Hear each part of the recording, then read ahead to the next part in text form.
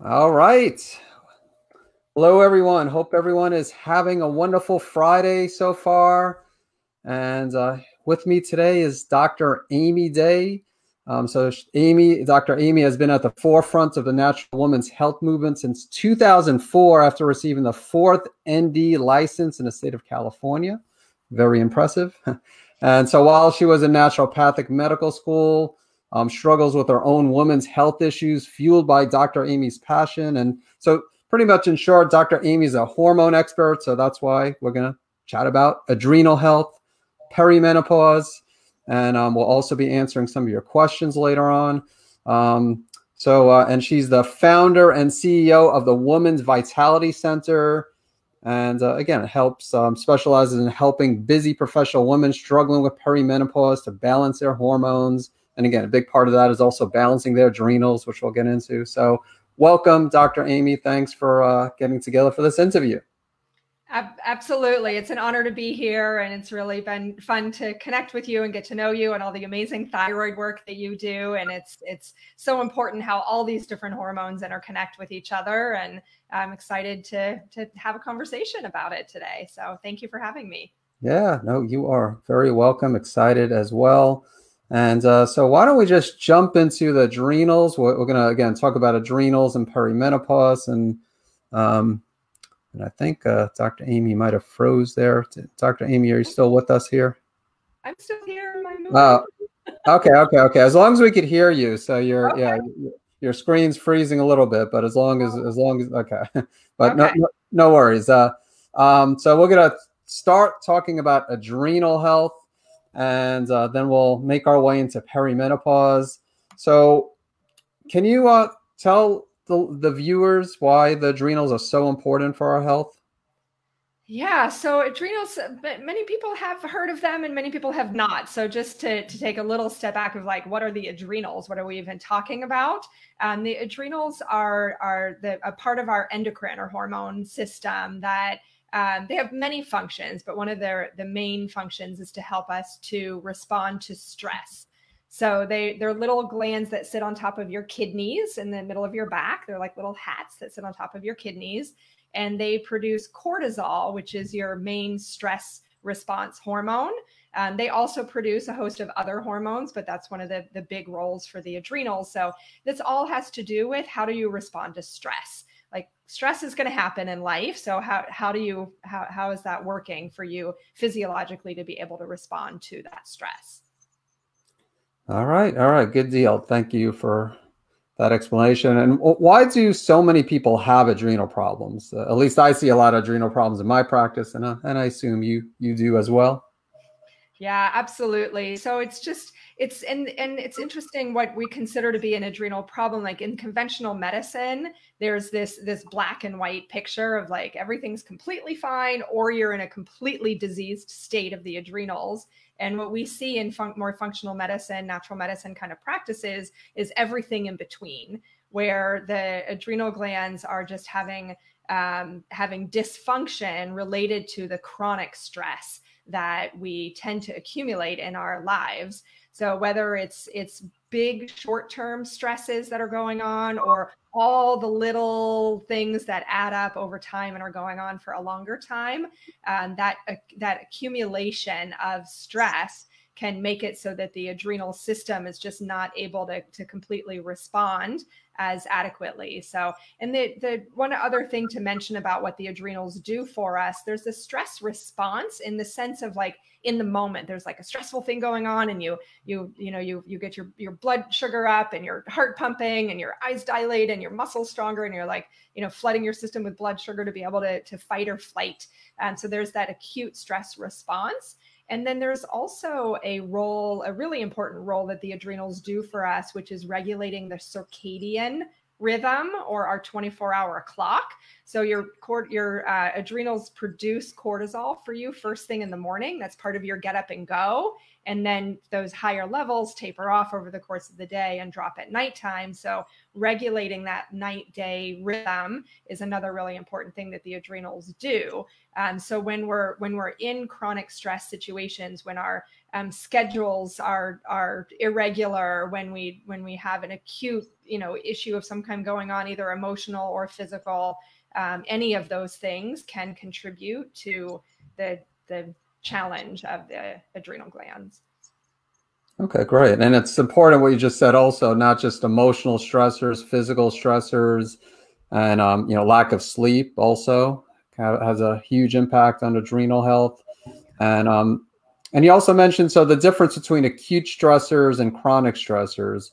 So when someone is in acute stress, just the adrenals do a pretty good job of adapting to acute stress. So you're more concerned about the chronic stress, correct?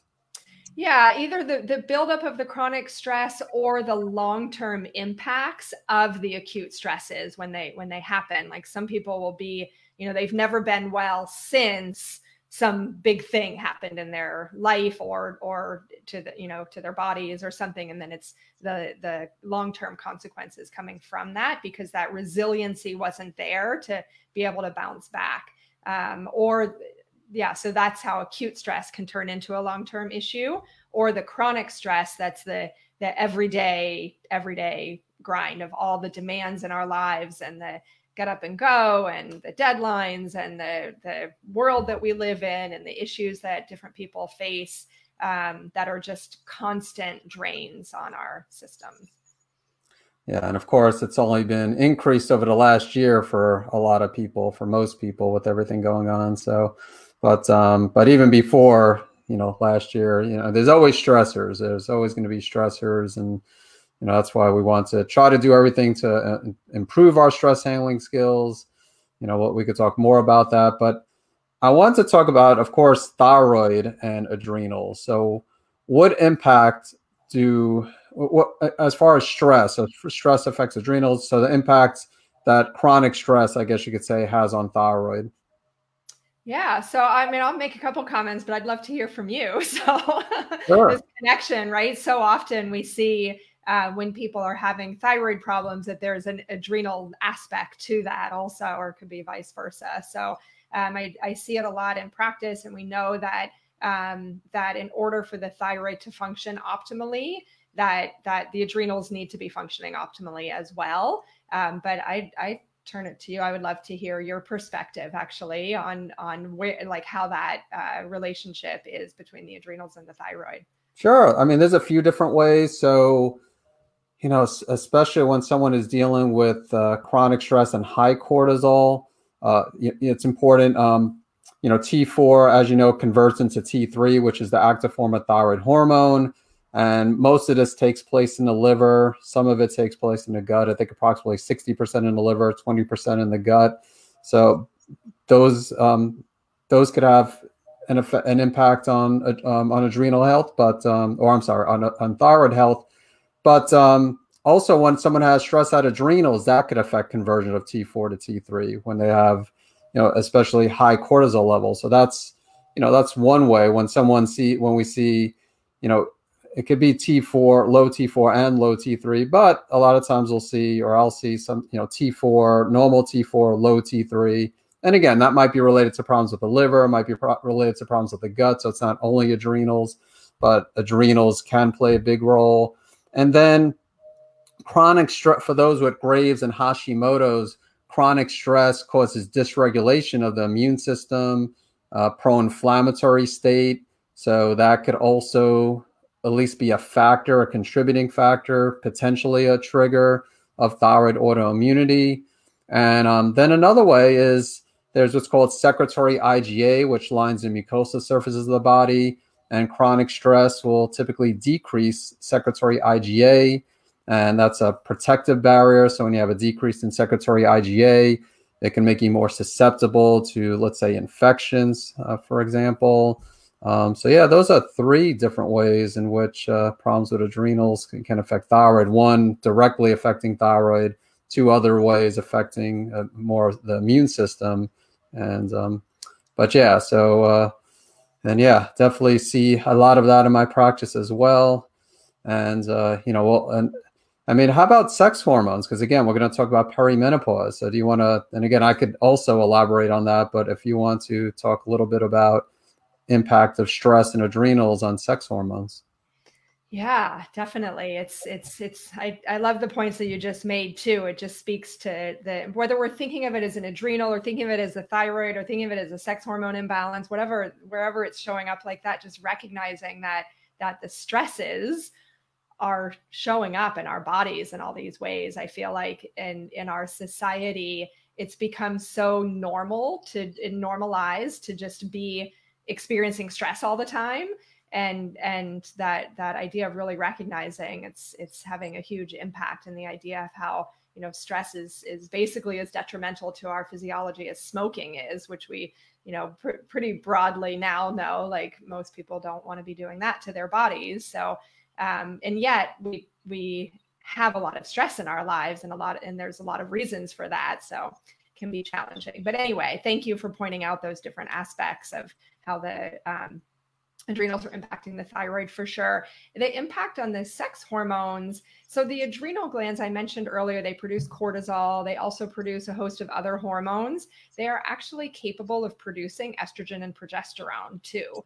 So part of what happens in perimenopause is that your ovarian production of estrogen and progesterone start to change. First, women tend to start producing less progesterone and still have the estrogen on board. But then later through the perimenopausal transition and into menopause, then having low levels of both progesterone and estrogen is a typical course for that. And the adrenals are able to produce some estrogen and progesterone, which can help to fill in the gaps, if you will. So stabilizing during perimenopause, when the hormones are just on this roller coaster of crazy ups and downs, that can be stabilized out. And then postmenopausally, that the adrenals can contribute to the hormones that are missing at that time. So. All right. Okay. Good. Yeah. One thing also I'll mention is that, I don't want to get too much into the hormone pathway, but it all starts with cholesterol. So of course you need healthy cholesterol. So if you're taking something like a statin, that could also affect sex hormones. But and then you get cholesterol turns into pregnenolone, and then it separates into two different pathways. And the body will always prioritize the production of cortisol at the expense of the sex hormone. So, which makes sense. If you're in a stressed out situation, you're probably not going to want to have sex. You're going to want to, like an example given, like, going back to the caveman, years, where if a caveman was being chased by a lion, or I guess that could happen today too, maybe, but chased by a bear or something, you're not going to, want to have sex while being chased by the bear. You're going to think about just the fight or flight reaction. So the body's going to always prioritize cortisol. But the problem, again, as we're discussing, everybody's in a chronic state of stress. And so they'll always be pumping out cortisol. That's going to sacrifice the sex hormones. DHEA is going to be on the lower side, testosterone, the estrogens. And again, you might not see that pattern, like you might not see all the hormones low. It takes time for that to happen. And we'll, talk about the testing as well, especially more so with the adrenals. But yeah, I guess, why don't we jump into perimenopause and talk about, or why don't we talk about testing a little bit and kind of like lead into because you do recommend testing the adrenals. Is that correct? I do. So it's interesting. A lot of women will start experiencing some changes, right? They're in their late 30s or, going through their 40s. For some women, it's not until their late 40s that it's really starting to kick in anyway. But just what perimenopause usually starts with is is subtle, or sometimes not so subtle, but sometimes we're like not sure, is this perimenopause, like what's going on, and like I'm a little hotter than usual, or my period came later, I'm like snapping at people more often, and like, no, it's just because the people are really annoying now. Or maybe my hormones are changing. So that's all the different changes that can happen, and we start putting the pieces together, like something's going on here. And a lot of women are coming with the question of like, I want to get my hormones tested. I want to see what's going on. And something that I think is important to know is that there can absolutely be value in testing the ovarian hormones, the estrogen, progesterone, the testosterone, like actually measuring and looking at those. But very often the estrogen and progesterone are shifting and changing day by day, and even from one cycle to the next. And timing that testing and really interpreting it can be a little tricky. You can definitely get useful information from it, but most conventional doctors, when I've had patients say they went to their doctor, they asked for testing, the doctor says, we don't do any testing. So I think it's important to know that there can be useful testing to be done. But the first layer of testing that I always recommend is a general screening blood test and an adrenal test. So in the general screening blood test, and that this is, it's going to be, you mentioned a minute ago, like the sex hormones and adrenal hormones are made from cholesterol. Like, are you getting enough good fats in? Do you have cholesterol? We've been told for heart health reasons, you don't want high cholesterol. You want to keep your cholesterol really low, but you actually need enough, and you want to be getting in those good fats and having that cholesterol as the precursor to your hormones. So screening things like cholesterol, heart health markers, your blood sugar regulation markers, nutrient levels, things that might explain if you're feeling kind of tired, if you're feeling, if there's things going on in your body that you want to check in on. And thyroid, of course, really important to do a really thorough screening. Even if you've had thyroid testing done before, this is a time in life where, because everything's up and moving and changing a little bit, this is a time where it can show up, even if you've been normal in the past. So a really good thorough thyroid screen, which I can leave you to chat about. And then the adrenal testing is in looking at your cortisol over the course of the day to see how your production is doing for the adrenal glands. The cortisol and the DHEA can be really important to look at. And that you're going to get more useful information out of as a first layer. And usually addressing the nutrition and the thyroid and the adrenal and the blood sugar regulation, that will create a foundation of stability that helps to decrease the wildness of the up and down roller coaster that perimenopause can be. All right. No, thank you for that. And so with regards to adrenal testing, then, and we chatted a little bit before, this interview. So I know just like I do, you do saliva testing, and you also do some Dutch testing. We're not going to get too much into the, dried urine testing, because it is a pretty in-depth test. But so the reason, well, I guess I could ask you, we both know the answer to this, but of course we're kind of testing the viewers, so why would you want to test do a saliva test or dried urine test, and not just test morning cortisol in the blood, or do, I'll leave it at that. Good question. So let's see. So because of the fact that the adrenals are regulating your circadian rhythm and that 24-hour clock, your cortisol changes throughout the day. So it's a lot like when we're testing estrogen and progesterone in a woman having a cycle. It matters what day of the cycle we test on, because the levels are changing. So a level on one day might look low, another day might be high, but it's the same number. So you have to know what you're looking at. And the way that cortisol has its cycle in a day, we produce more cortisol first thing in the morning, and then it tapers off as you go through the day and drops at nighttime to help you wind down and go to sleep. So you need to look at that pattern. By looking at only one data point, you're really not getting a full picture of how the adrenals are responding over the course of a day. And then a blood level is a very short-term That's just, the amount that's circulating right in that instant. And for some people, getting their blood drawn is a stressful experience. Yeah, I was going to bring that up. So yeah, I'm glad you did that. Yeah. And in order to get a blood draw, unless you happen to be, have a partner or someone in your home who's a venipuncturist, usually you have to be up and get ready and get out the door and go somewhere to get your blood drawn. And your cortisol peaks about 15 to 20 minutes after you first wake up. So getting that awakening response and getting a sense of what's happening right away in the morning is more indicative of truly your cortisol level. So there's several factors that make a home test kit. And there's pros and cons to saliva or a dried urine testing. But both of those give you the opportunity to test at home and look at 4 different points at least over the course of a day and map out that pattern that gives you an idea. It's not just, am I high, am I low? It's what's the pattern over the day is what really is what we're looking for. Yep. No, correct. Did I hit all your points? Did you have any? Yeah.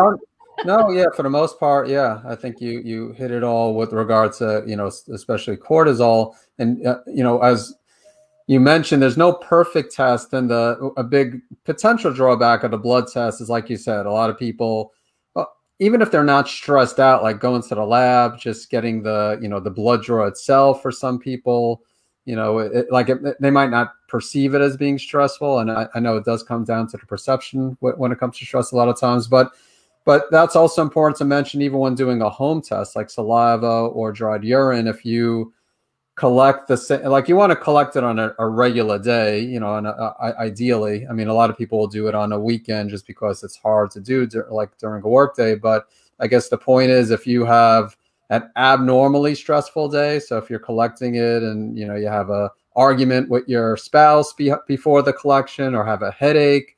I once had, I've had a lot of people with different patterns, but I remember one specific situation where someone was they did their saliva test, and I saw that it was elevated around lunchtime, and they were mentioning that they were studying for an exam and they were stressed out because of the exam. So again, even the home tests aren't perfect. And that's why if I see some crazy findings, I usually ask the person, did anything unusual happen that day?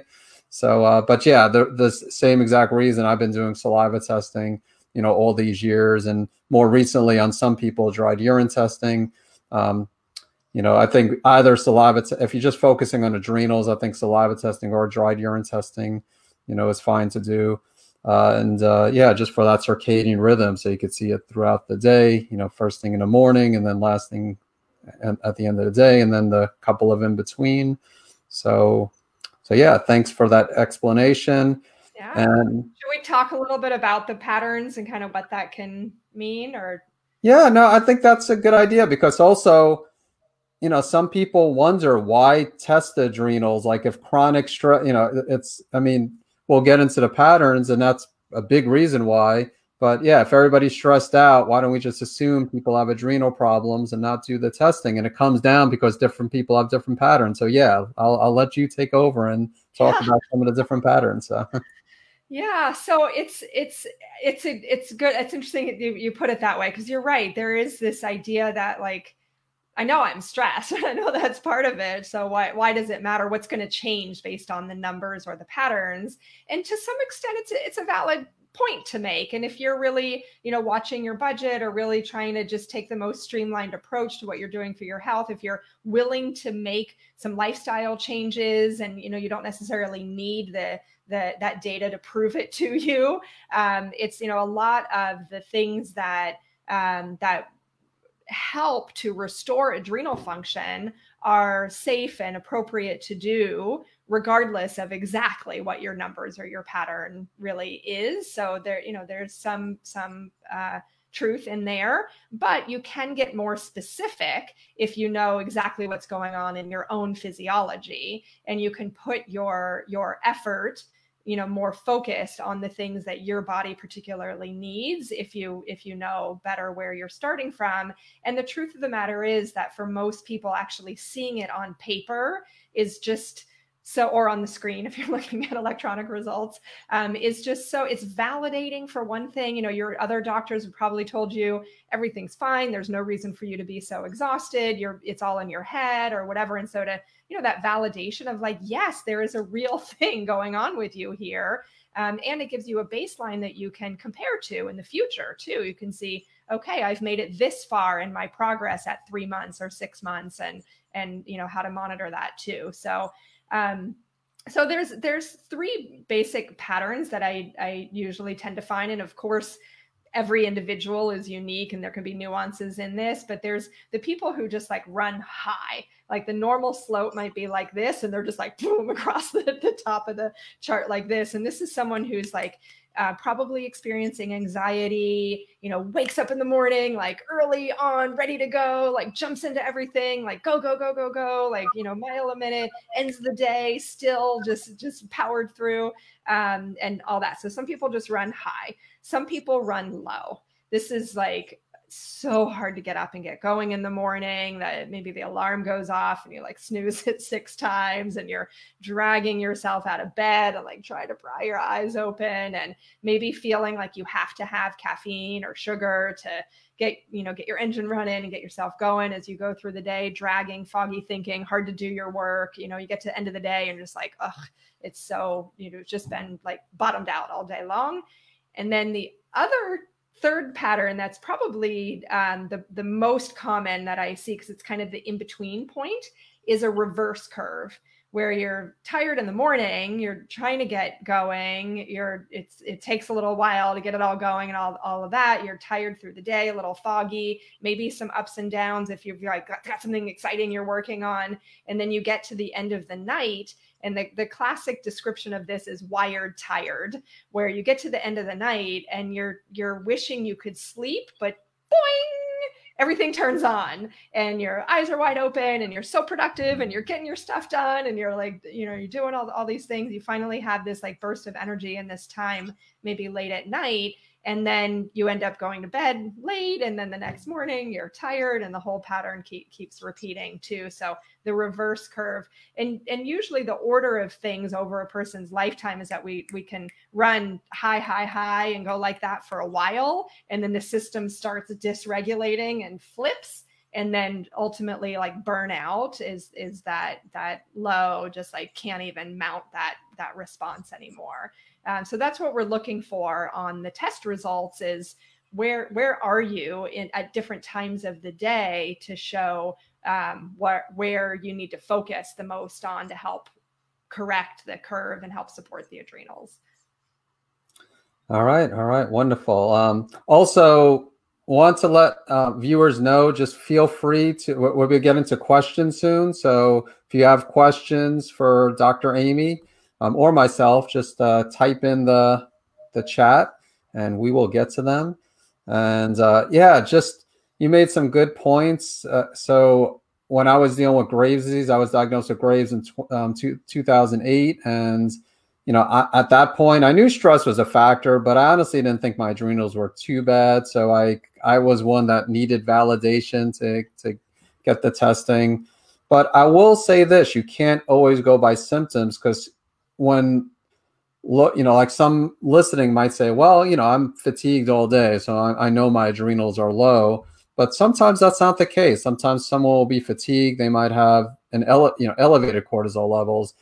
In my situation, I didn't feel fatigued, yet everything was low. Like, so I had low cortisol, low morning cortisol, low DHEA. I mean, pretty much everything was low on the test, and I felt fine. And probably a big part of that is because with hyperthyroidism, you get the increased metabolism. So that was offsetting it to some extent.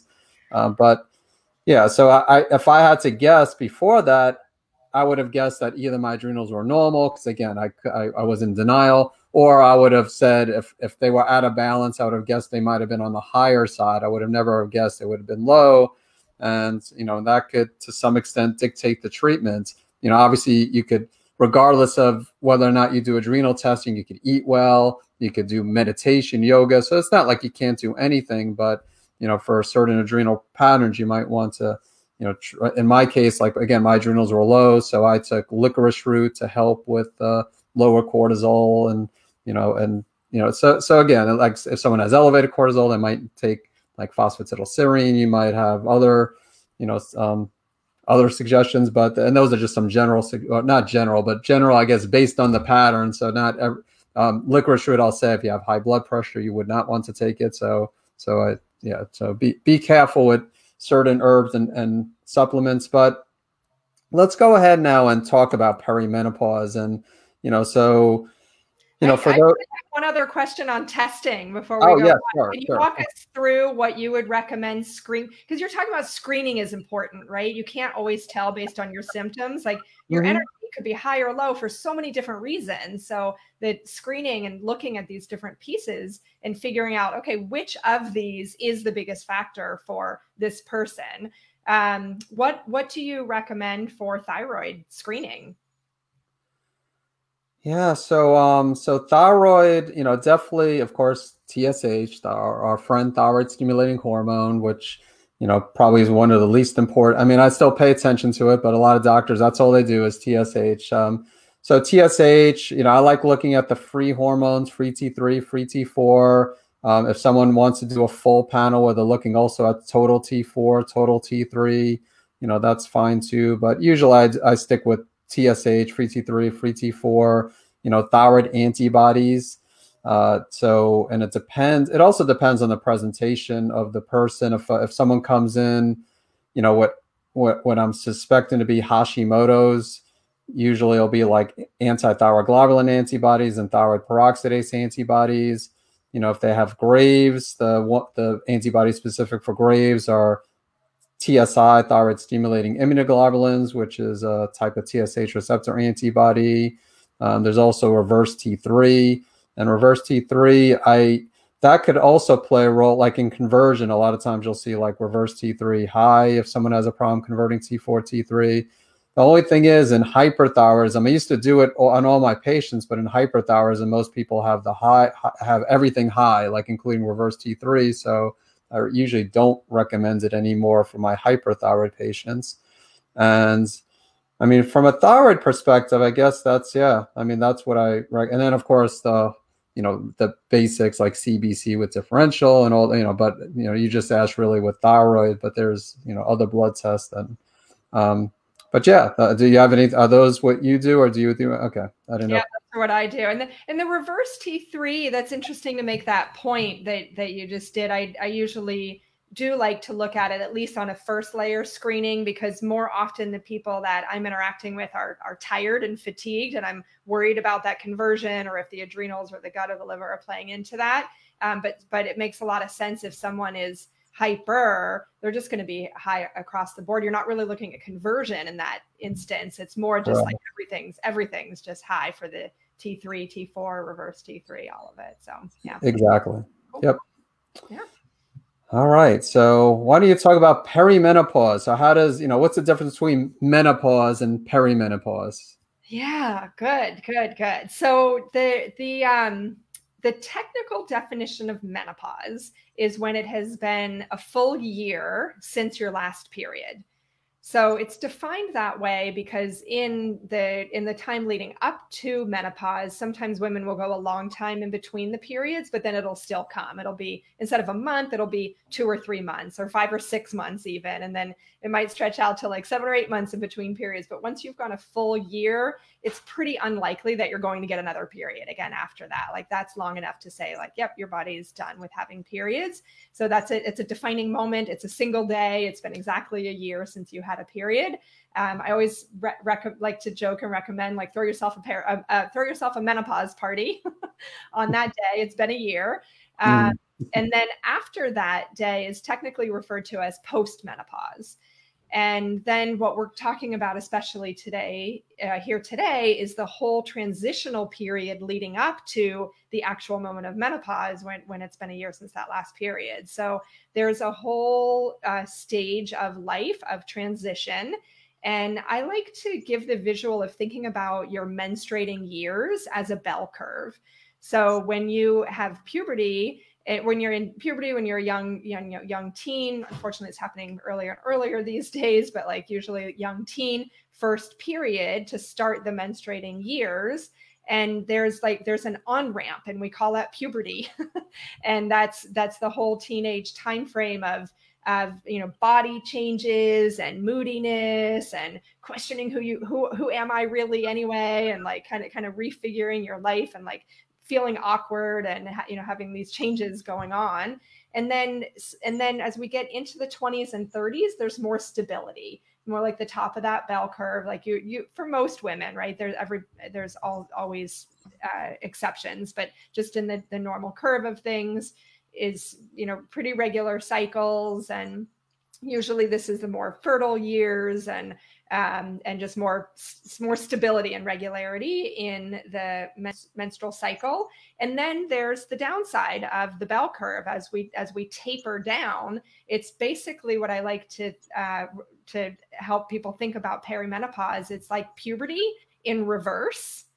So it's a very similar experience where like your body's changing and things are going on and you might be feeling moody and all those kinds of things. But the beauty of perimenopause is that you're older and wiser and hopefully have more resourced in your life and in your experience and in connections and how you can get help if you need it too. So it's not a disease. It's not something that needs to be overly medicalized. But it's a natural life transition, and it can be a little ambiguous to define, as puberty can be too. Like at what age does puberty end? There's no real exact notion to that.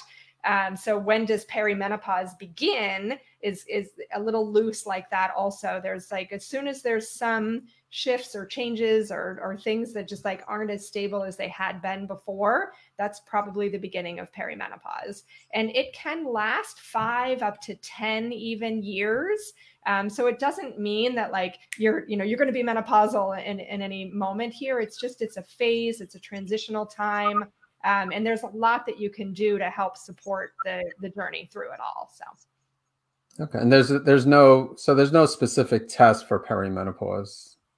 There's not an exact test for saying that perimenopause has begun. That's we can start to see FSH and LH start to rise, but it's not a direct trajectory. So when you're in your menstruating years, usually LH and FSH will be lower. When you're postmenopause, they'll be higher, but there's not a direct line. In perimenopause, it can be all over the place. So you could be high one month, low another month, and so it's not an accurate way to assess. And your estrogen and progesterone levels can be changing, but again, there's no number of high or low because they're changing. So yes, there's no exact test that defines you as perimenopause. Okay, so what's the most important thing for a woman to do to help herself have a smooth transition through perimenopause? Yeah, so that's the first half of our conversation, really, is the answer to that question. Really doing that, stabilizing that foundation, and that's addressing the stress, boosting the adrenal resiliency so that stress isn't having such a big impact, getting your nutrition on board, your blood sugar regulated, your thyroid really functioning well. All of that builds this foundation that makes it a much smoother ride. There may still be some ups and downs, but I like to joke that without any of that support in place, perimenopause can be like the thrill seeker roller coaster. That's like, woo, up and down and like scary and really intense. But with that stable foundation, we can put you on like the little kiddie roller coaster. It's just, there may still be some ups and downs, but you can ride with it and kind of have a good time with it. So that's building that foundation. And really, I've seen all of those factors are important. And I've just seen again and again that the adrenals and the stress that underlies all of those is so much of what makes the difference. And yeah. All right. Very good. Well, I definitely want to leave some time for questions, and then we'll also talk about your quiz. Dr. Amy has a quiz that she'd like to share. But is there anything else you'd like to add, or? I think just the point, I feel like when we talk about stress and the fact that stress can lead to all these other issues, that I just want to be careful to say that it's not that you have to completely remove yourself from stress or like from your life and in order to be healthy. I think that it can be easy to go into the extreme of like, oh well, I have to, completely change everything and stop doing all these things and all of that in order to get stress down. I really see it more as how to build your resiliency and how to help your body and your physiology be able to be healthy in an environment that has stress going on in it. Because a lot of the women that I work with are leaders, entrepreneurs, business owners, or have projects that they're working on. They have their families that they're supporting and everything. And it just, I think it's really important that women can do the things that they want to do and have their impact and make their difference. And it's important to have your health supporting you to be able to do all those things too. And that is possible. And that I've been through it myself up and down where I get so into something and then I get sick and adrenal fatigued or whatever, and I have to build back up again. And then so I've learned in that process of figuring out the things that help to keep that stability in place while being able to continue pursuing your passions and doing the things that you want to do, and having your health really making it all possible instead of your health suffering because of all the things that you're doing. So just wanted to make that point. Stress can be a good thing. It's about how the skills you mentioned before, our stress supporting skills, and how we help our physiology to be able to roll with the things that go on in life. So just all right. Yeah. Yeah, no, thank you for adding that. And so I am going to put the link to the quiz, but I'd like you to talk about the quiz so people, when they see, why should people go ahead and take your quiz? I mean, I'm going to recommend definitely take the quiz, but let's, yeah. So the quiz, it's called the Why Am I So Tired quiz. And this is something that I just hear from so many women, and just being able to get a better understanding about what factors are at play and why why you're feeling so tired all the time, and what could be going on that's going to help you. And that idea that stress is inevitable, but if you're feeling depleted, you're feeling run down, you're feeling the effects of that chronic stress build up, why is it that that's happening? And after you take the quiz, then we'll talk more also about how to build your resiliency and how to help to get you to a place where you're having more energy too for all the things that you're doing. So when you take the quiz, you'll get your resiliency score. So you're going to find out how your adrenals are doing, and just how much of a factor stress is being for you in your particular case. And we'll give you some tips on getting started boosting your energy. And I also am going to be teaching a workshop later this month called From Fatigued to Fired Up. And I'm going to be teaching some surprising strategies in there about the kinds of things that can make the difference to really help make a shift and help to build your resiliency and boost your energy and help you to be able to make your difference and really enjoy your life and do the things that you want to do, but have your health really supporting you in doing that. So start with a quiz and find out why am I so tired, and I hope that will be very helpful for you. So great. So then when they complete the quiz, they'll get information on that masterclass if they want to sign up. Is that correct? Because I could also. Okay. Yeah. When you complete the quiz, you'll get your number. There's a little learn more. And when you click on that, you'll get some tips, some information of understanding that. And at the bottom of that page, there's a button right there to sign up for the class. And then, go through and actually sign up for the class, and we'll make sure that you get your free access to that. And if you miss it on that, we'll send you a follow-up email to make sure that you know when that class is coming. It's a few weeks from now, but you can reserve your spot now, and we'll send you reminders as it gets closer too. So. All right. Wonderful. So So yeah, I have it on the screen here. I put it in the chat. Now it's not going to go into the Facebook group, so I'll have to do that manually, which I'll do that just because it's a private group. So I'm thinking it's just going to the page right now, but I also been displaying it for the last minute or two here, and I'll make sure that I'll manually put it in the groups. Yeah. All right. So, listening and didn't see that typed, it's replenishYourEnergy.com/quiz. Okay. So replenishYourEnergy.com/quiz. All right, cool. Thanks for verbally letting everyone know. So yeah, definitely sign up for that quiz, and as well as the masterclass as well, which will, again, the masterclass will be later this month. And but the quiz you could do right away, or maybe in a few minutes after we answer questions. So all right, so let's get to so stay in your lane. Hello, Dr. E and Dr. A. Happy Friday. Thanks for sharing.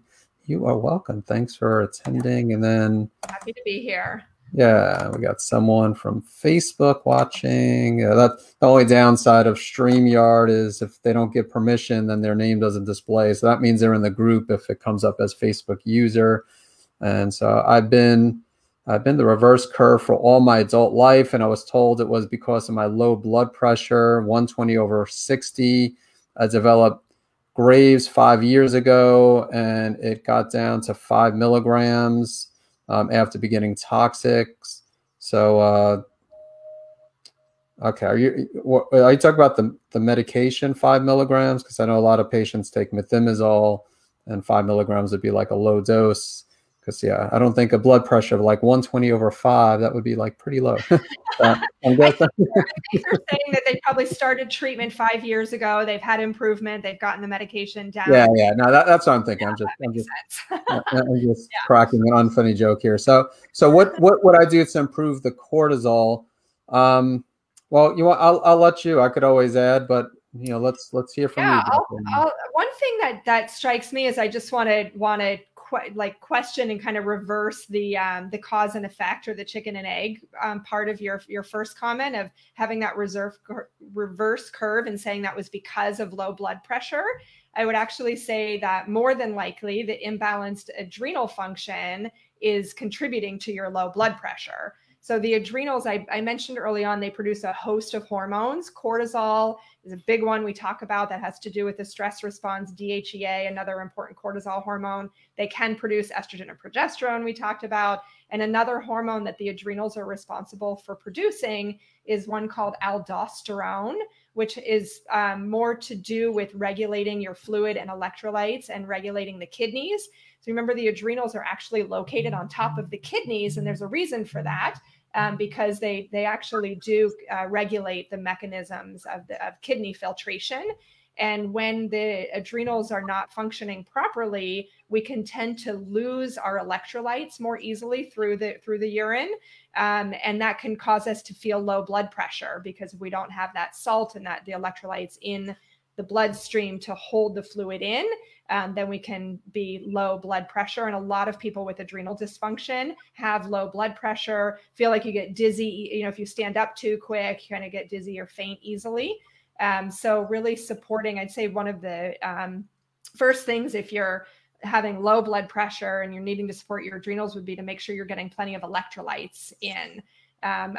One thing that I recommend for people is start your day, as long as you don't have high blood pressure and need to watch your salt intake, start your day with a glass of water with some salt in it.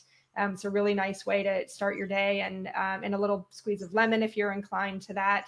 But the salt or the electrolytes first thing in the morning help to get the adrenals going and help to make sure that your body has that support for the blood pressure. So electrolytes can make a really big difference, and lots of other things that help to stabilize and flip that curve back to being high in the morning, low at night. There's a lot to that. But one of the first things when I hear that blood pressure piece would be electrolytes. Yeah, and you would recommend like natural sea salt, for example? Yeah, so either the natural sea salt, Celtic salt, Himalayan salt, and any of the good quality salts that have some minerals with them too. And in terms of the amount, it varies to taste. So usually when this is going on, people will also actually crave salt too. So if you do, the person who wrote this in, if you also notice yourself having cravings for salt through the day, then this would be probably really good for you to do, that you put salt to taste. So it should still taste good. It should be like refreshing. If you feel like you're drinking ocean water and it's disgusting, then cut the amount of salt back. And what usually happens over the course of a few months is the same amount of salt that you were craving and wanting suddenly starts tasting too salty, and you can decrease the amount that you're including in your morning water. All right. All right. Thank you for that, Dr. Amy. And let's, so we're going to go another 10 minutes. The improvement so far with the Graves, like just to, you know, be able to get down to that really low dose, and it's good progress. You're moving in the right direction. And I think addressing the adrenals next could probably be really helpful for you. Yeah, no, that is true. 5 milligrams, low dose. Obviously, once it gets to the point where you don't need the methimazole, but yeah, you know, one step at a time, and yeah, no. Are there things that you've seen, Dr. Eric, that have made the difference for someone to get off that last little bit, that to get them to the place where they really don't need it? Yeah, probably too much to discuss here, but because you know, it's not just adrenals. I mean, adrenals are, you know, do play an important role. And, you know, like I said, I had a low cortisol pattern in the morning. I didn't have a reverse curve, meaning my cortisol wasn't high at night, but I had low morning cortisol. And of course, diet, lifestyle factors played a big role. And then, you know, other things. I mentioned a licorice root in my case, which again, we can't give specific recommendations here. Even though you have low blood pressure, you might be fine with that. But again, in my case, that helped out. You know, B vitamins, vitamin C, you know, just nutrients. I mean, nutrients overall, obviously important, but there could be other things, of course, dragging down adrenals as well. I mean, there could be stealth infections. And again, not saying that's the case with the person just asked the question, but I definitely would follow the advice of, you know, Dr. Amy, or suggestions that Dr. Amy gave, and, you know, but try to do everything you can, diet, lifestyle. But yeah, sometimes, actually a good number of times, we do have to dig deeper. You know, if diet and especially if diet and lifestyle isn't enough, if you've been dealing with it for a long time, then you might have to dig deeper. Could be, again, like I said, infections. It could be toxic mold. It could be, you know, chemicals, environmental toxins. But yeah, good job so far getting down to the 5 milligrams.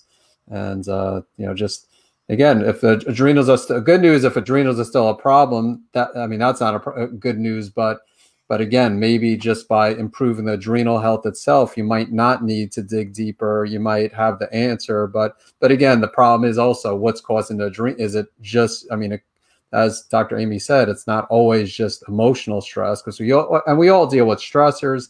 You know, a lot of times we could just do things to improve our perception of stress. And again, blocking out time for, you know, stress management, mind body medicine. But as I mentioned, sometimes we do need to dig deeper. All right, we got Claire. Thanks for joining, Claire. And Claire, love the concept of puberty in reverse. Cool. All right, and then I could answer this. Have hyperthyroidism. Is it good for me to go for surgery? So again, can't give specific recommendations. All I could say is that sometimes surgery is necessary. I can't say it's never necessary, but in most cases, it should be the last resort. So it really depends. You know, if someone has, you know, thyroid cancer, for example, that might be a situation when surgery is necessary. If someone has Graves' disease, but the endocrinologist is pressuring them to get surgery, you know, my goal is to try to, you know, work with people to try, just like I did when I had Graves. I could have opted for radioactive iodine or thyroid surgery. And so I chose to address the cause of the problem. So everyone is different, and you know, there's a time and place. But my goal is to try to minimize people getting the conventional medical treatment, at least with radioactive iodine thyroid surgery. A lot of my patients do take the anti-thyroid medication to be safe. Some take an herbal approach, but that's a completely different topic.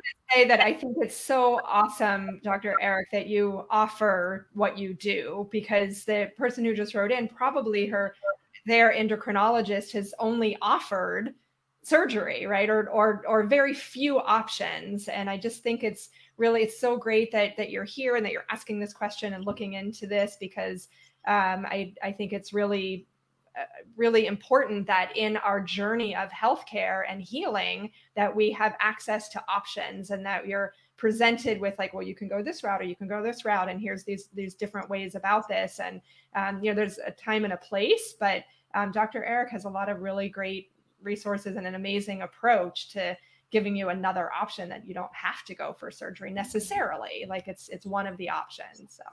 Yeah, no, thank you. Thanks for that, Dr. Amy. Yeah, I mean, my goal is to try to save people's thyroid. It's thyroid gland, the thyroid gland. It's not always possible, but again, yeah, too many times the endocrinologist will say someone needs to receive radioactive iodine thyroid surgery, and that again, sometimes that is the option. That is the best option, but many times that's not the case. And we have a thank you here. So you are welcome. Thanks for tuning in. And then Melissa here. Sorry I missed the beginning. What kind of doctor do I need to see to get my adrenals tested? I've always had a fight or flight state of reacting situations and battled graves on and off for the last 6 years. I know stress is a trigger, but never been tested or try to cope with stress aside from yoga, meditation, lemon balm, motherwort, and CBD at night. So what kind of doctor? Obviously, both Dr. and Amy and I, we help people with adrenal problems. So, but I'll let you expand on who would be. Sure. So I mean, you're right to ask the question, because not every doctor tends to offer testing for adrenals the way that we're talking about, really looking at that pattern over the day and looking at it more holistically. So it's going to be, I'm a naturopathic doctor, Dr. Eric's chiropractor, so an integrative functional medicine, more natural, holistic kind of practitioner is who's going to be able to help you with that.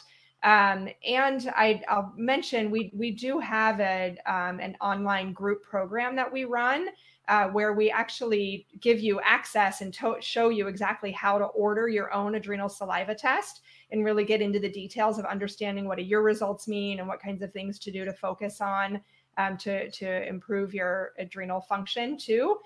So that is something that we teach in our group program, which would be an easier to access, lower cost kind of way of getting help, or of course, in the private practice of either one of us or a functional, integrative, naturopathic, holistic, alternative, et cetera, kind of practitioner would be able to help you with that too. So.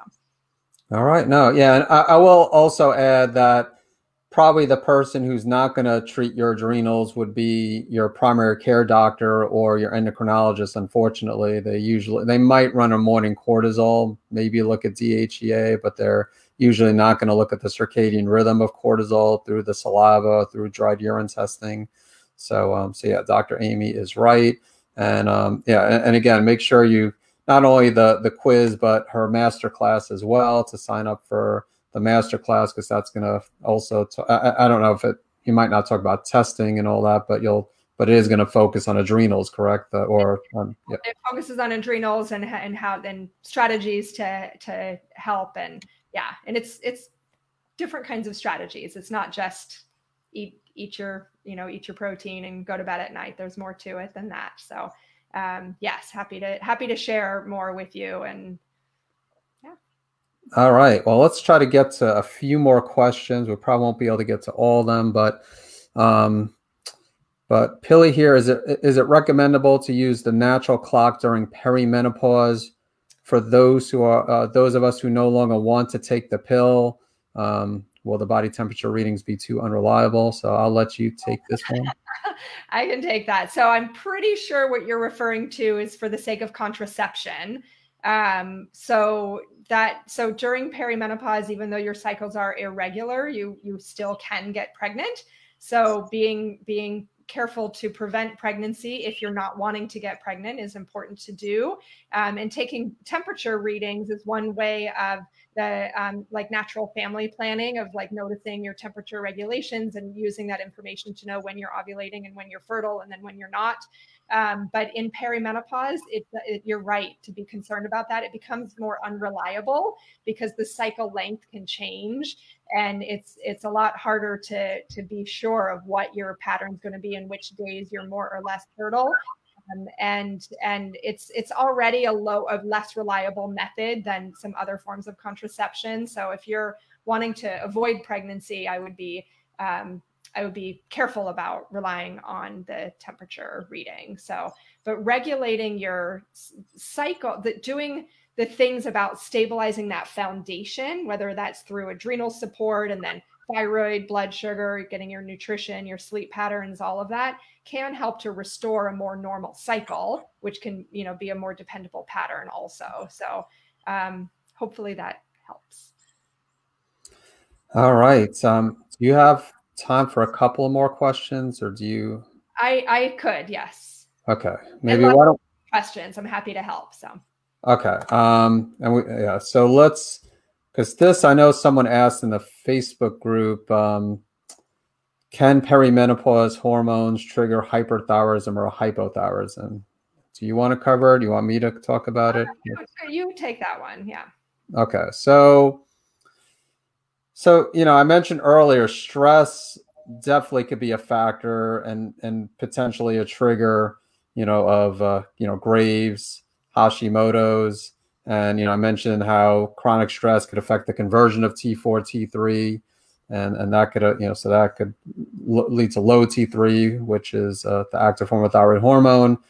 As far as the sex hormones, I hate to say, like, so the short answer, I think, would be no, in my opinion. Like, they're not really a trigger. I mean, women have been undergoing perimenopause for quite a long time. And, I think we do see hormone fluctuate, like a relationship sometimes between hormone fluctuations and, thyroid conditions, like postpartum thyroiditis, is common. But even that, I don't look at that as really the postpartum. I don't look at the birth process being a trigger.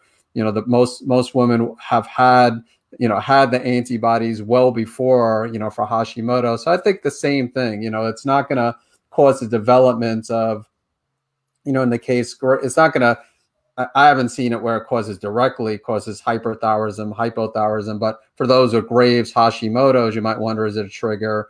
And it might be, it might be a factor, but most people, or just about everybody, will have had the auto antibodies for those conditions develop well before perimenopause.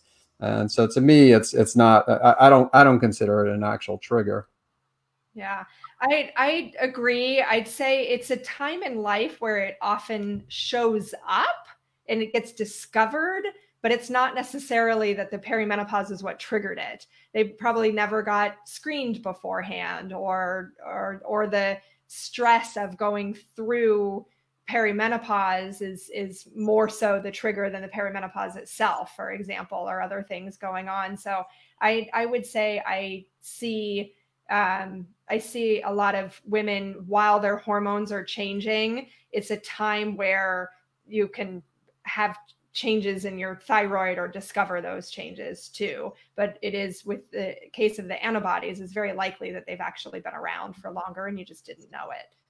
Mm-hmm. Yeah, certainly not every woman who goes through perimenopause gets triggered into a thyroid problem. So it's not a direct thing, but it can compound and kind of come together. So. Yeah, could be a contributing factor. And again, there's a lot of, the stress, I think, is really big. What we spoke about earlier, not just the hormones, perimenopause, menopause, but let's see, we got Shirley here. That would be me, I guess, something you mentioned earlier. And then here we have Tracy, Dr. Amy and Dr. Eric. There's Tracy from New York. My saliva test results on Tuesday, 10 a.m., 0.34. So pretty much he gave her thyroid. This looks like cortisol, I think. Yeah, it's the four different cortisol. So yeah, our first one she didn't take until 10 a.m. and then and 2:30, and again, you might have not woken. She might have not woken up until around that time. I'm not sure, but yeah, I mean, I don't know if this is saliva. Oh yeah, actually, she says saliva test results here. I was going to say the units are different from the testing that I'm used to seeing, and probably the same with you. But everything, other than that first one, obviously the first one is the highest, which is what that's the good news. It is the highest. The other ones are kind of on the lower side, that third and fourth one undetectable. And yeah, so it looks like you know, and I don't know what the range would be for that first one. It depends on the lab. So that also very well might be on the low side. But yeah, definitely the other values are all on the lower side. Yeah. So I'm not sure what lab, but yeah, do you have any feedback? Pretty similar to what you're saying. I mean, different labs have different reference ranges. So I would just say, look at your results in the normal range. A lot of labs report with a graphic too. Like you can see the zone on a graphic of what would normal be and then you look at your line compared to that. But you're, like Dr. Erica was saying, the pattern is correct. You're highest and then down and then down. So you're not doing a reverse. But the later numbers for sure, and maybe even that first one, are probably low. So it's more of that depleted, like needing to do a lot of restoration to help build back up again. But it's good that you're not getting that burst of second wind backwards thing at the end of the night. But yeah. All right, thank you. Can you do two more? If you really have to go, I'll let you go. Yeah, I can do two more, I think. Yeah. Okay. Yep, I'm up to 5 more minutes. So let's. Okay, so well, let's do 4 because I want to also give a minute to wrap up and also give your. So we'll do like 4. We'll do like maybe a couple of So we'll definitely get you off by 4 minutes. So can your adrenals cause pain in that area? That's an interesting question. Not commonly. But I have had some patients who are just really sensitive and really tuned into their bodies and like feel like they have some sensation around that, but it's not typical at all. Usually it's not something that you're palpably feeling in your body right in that area, but it's possible. Yeah. Yeah, I would agree. It's not something that's common, but yeah, it's your body's talking to you in some way, right? Yeah. But if you're hurting in that area, I think it's important to consider what else could be causing that pain. Is it your kidneys? Yeah, exactly. Like muscle strain or something going on with your back, but yeah. All right, and then this might be the last one because it's a long question. So let's see. I was recently diagnosed with Graves. I've been 1 month on Amy Meyer's protocol: no gluten, dairy, nightshades, eggs, daily curcumin, fish oil, zinc, vitamin D, probiotic, along with 10 milligrams of methimazole, propranolol. My T3, T4 are back to normal. My what has gone up? Liver function test. Oh, okay. All right, there you go. Liver function tests have gone up. I want to stop methimazole. Someone recommended herbal control my symptoms. Do you have any recommendations? Okay, so you're on 10 milligrams of methimazole, and the liver function, so like AST, ALT have gone up. Probably, and good, maybe due to the methimazole. And someone, yeah. So I could cover this. I mean, again, can't give specific recommendations. When I was dealing with Graves, you know, I did take bugleweed. I did not take the anti-thyroid medication. I mentioned earlier how a lot of my patients do take anti-thyroid medication, such as methimazole or sometimes PTU or carbimazole if you live overseas. But yeah, so I took bugleweed. And so that, again, I can't tell someone to take bugleweed. I mean, my patients, I could talk to them about it. But again, I took bugleweed, and that did a pretty good job with me. The good news is 10 milligrams is still on that low side of methimazole. So you might be okay. You know, I mean, I will have some patients take methimazole and the bugleweed at the same time, usually not exactly at the same time, but, you know, maybe like an hour or so apart. And, you know, again, I can't tell them to stop taking the methimazole, as I mentioned, but, you know, I took, when I was dealing with Graves, I took 5 milliliters twice a day of 1 to 2 extract of bugleweed. But again, that was my personal situation, and I base it on the thyroid blood test. And then there's herbs such as motherwort. Motherwort is more for the symptoms, not really affecting the thyroid. So like propranolol is a beta blocker. So there's something like I took bugleweed and I took motherwort. I actually started with bugleweed, but still had some heart palpitations. So instead of taking a beta blocker, essentially I took the motherwort. But you want to be careful just about abruptly stopping anything. And All right, so let's wrap it up just because it's pretty close, and don't want to, again, I've already kept you longer than I promised. So, just there's so many questions and I hate leaving them unanswered. But again, it's we'll yeah, just anyway, so yeah, I mean, register for the masterclass, and let me put up the one more time, that replenish your energy. And again, I apologize for those that we didn't get to your questions, but again, thanks for attending. And if any questions specific for hyperthyroidism or Hashimoto's, again, I do these on a regular basis, not necessarily every single week, even though I think I will be next week. So stay tuned. And then again, Dr. Amy, by visiting her quiz, you'll be on her list as well. And you'll get access to her masterclass. So if you have more questions on adrenals, perimenopause, again, definitely fill out the quiz, attend the masterclass. But again, Dr. Amy, I'd like to thank you again for not only the interview, but again, going over to make sure we get to some of the questions. Again, not all of them, but again, we got to a good number of them, and appreciate you doing that and sharing. Sharing your thoughts and feedback on adrenal health and perimenopause. Thank you so much for having me. It's really fun, and happy to answer questions. And we'll do more Q&A at the end of the masterclass too. So check the quiz, and hope to stay in touch. And thank you, Dr. Eric, again for the important work that you do and offering these options in between the nothing or the dramatic, really important work, and so great that people have options when it comes to their Graves and their Hashis. And thank you for having me here today. All right. No, you're welcome. It was a pleasure, and maybe we'll do it again in the future. And again, everyone have a wonderful day, a wonderful rest of your weekend, and same to you, Dr. Amy. Have an awesome rest of your Friday and weekend as well. Thank you. Bye. All right. Bye, everyone.